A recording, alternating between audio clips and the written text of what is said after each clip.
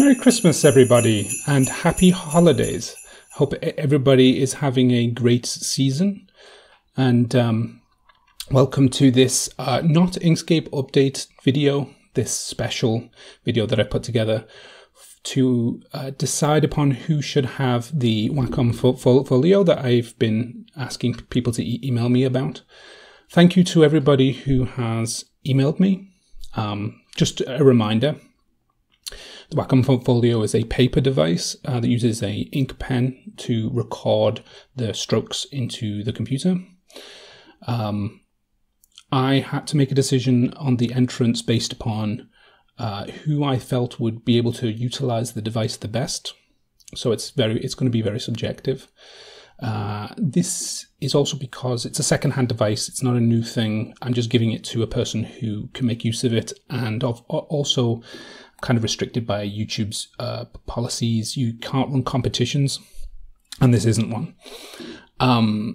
Okay, so what I'm going to do is I'm going to talk about the people that entered and tell you about some of the things that they talked about being their favorite in Inkscape, because I think it's a very interesting discussion to see the different people, people's perspectives, because Inkscape is used by a lot of different individuals for a lot of different reasons.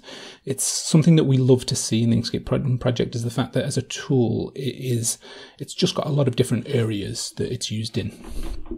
Okay, so I'm going to be looking down at my notes here, so I apologize if I do this a lot. First up is Ray. He's a first-time Inkscape user. He likes the price, and he likes that it's easy to use even if you don't follow tutorials. Second is Tatiana.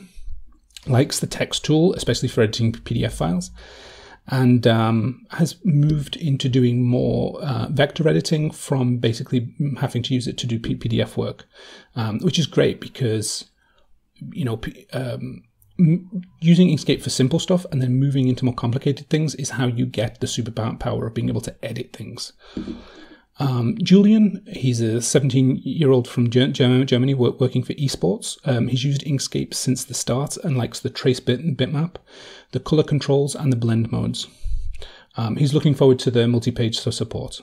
I do like being buttered up on the, congratulated on the features that I have made myself.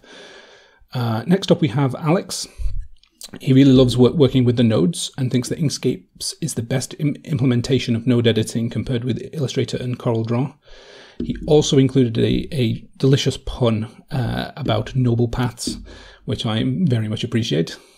Dad jokes are appreciated. So yeah, Alex is right in that I've heard this before, that Inkscape's node implementation is considered to be one of the best. I know there are probably people who are used to the way Illustrator works, but from people who come at it cleanly, they miss Inkscape's node editing when they move to other tools. Next up is Rashid from Bangladeshi. He loves to learn by watching Logos by Nick tutorials, which are very good tutorials, and has moved away from using Illustrator. He makes logos, typography, and business cards locally, so he's got himself a little business there, which is great to hear. And he likes the Power Stroke. It's a tool that allows him to make Bangla typography with all the thin and thickness. The Power Stroke is very much like the calligraphy stroke, but it allows you to edit it after the fact. Next up we have Zachariah, is a Linux user whose favorite part is the magic of light path effects. All of them, I guess. The use of Inkscape for the daily work, and has even reviewed Inkscape in Arabic. This is actually great to see because one of Inkscape's missions is to be as accessible as possible, and that includes people who don't speak English. Most of the developers for Inkscape are European or American, and they speak English, so all of the development is handled in English. But Inkscape wants to be accessible to people who don't know English at all.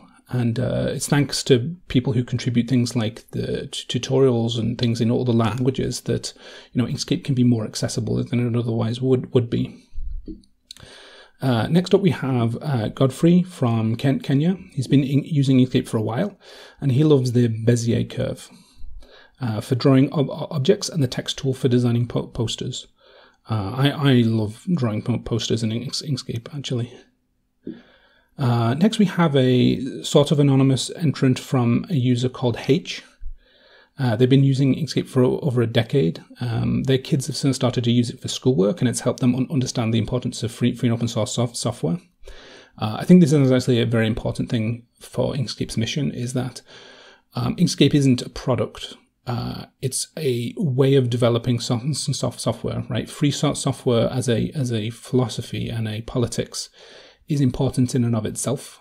And so Inkscape communicating that important message that you should have control over your computer, and especially you should have control over your work tools. You know, if you're using a design piece of software for work, then it's really important that you have control and ownership over those tools.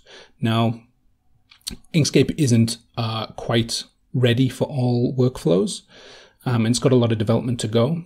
But hopefully we'll be able to get it to the point where, you know, everybody will be able to use Inkscape for the kinds of design workflows that they currently use Illustrator or Affinity Designer for. And they'll be able to experience that freedom, hopefully. Their favorite part of Inkscape is snapping and aligning tools, and which are going to be improved in 1.2, I hope. But they also find a lot of Inkscape to be useful. Next up, we have Samir. He's a student from Algeria. They use Inkscape every day to do everything from PDF editing to designing and creating posters. And they even use Inkscape from the command line to do format conversions. They like the Boolean operations and the path effects and the trace bitmap. But their favorite tool is the Bezier tool, which is just so intuitive. Here we're hearing it again. They also help me by posting my videos to Reddit, which I really appreciate. And finally, we have the person who I've decided should get this device, which is Roland. They say, without a doubt, the calligraphic stroke is the thing that they love, because it takes him back to his roots as an artist and as an individual. They love the precision drawing, and one of the things that helped me make this decision is the fact that they used to be a paper-only artist. So like their work and their art is paper-based, and I think that's probably going to be the kind of person who will be able to make the best use of this device. So Roland, please do email me again. Send me your address. I want to get this off to you. It'll probably arrive in the new year. And yeah, thank you for everybody who sent in a request. It's been really great to see all of these ways in which people use Inkscape and seeing the things that they actually love in Inkscape. And we'll be back to doing regular Inkscape development updates next week. And I hope everybody is having a warm and cozy and relaxing holiday season. Merry Christmas, everybody.